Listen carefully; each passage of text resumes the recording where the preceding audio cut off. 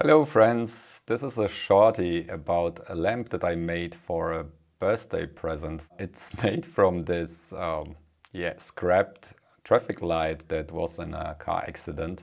I will simply add some RGB LEDs because I have some spare in my lab. Obviously only the red channel is filtered through this glass and they will be controlled by WLED. That's familiar from my ping pong lamps. And you can just enjoy this build and I remain silent for the rest of the video.